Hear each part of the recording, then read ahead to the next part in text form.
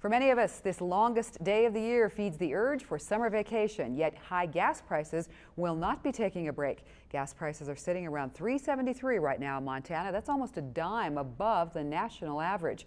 Our reporter Dan Boyce brings us some strategies to lower our gas budget, whether we're taking a trip or just riding around town. Sometimes it feels like we're at the mercy of the gas pump, especially when warm weather demand pushes prices to their peak. But Bozeman resident Andrew Crawford is taking the situation into his own reins. Crawford didn't want to be interviewed on camera, but when I asked him why he was on horseback, the first thing he said was, "I'm tired of these gas prices."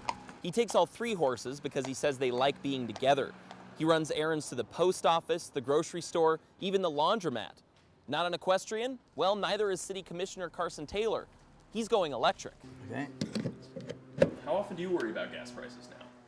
Don't worry at all when I'm driving this thing. Of course, we all can't afford plug-in cars, but a lot of us have bikes. It's great weather for it, and Taylor and the other commissioners just approved installing bike lanes here on Peach Street, so that'll save you a few blocks of gas. And how about this? Across the country, hotels are offering gas incentives, sometimes paying hundreds of dollars for your tank if you stay there.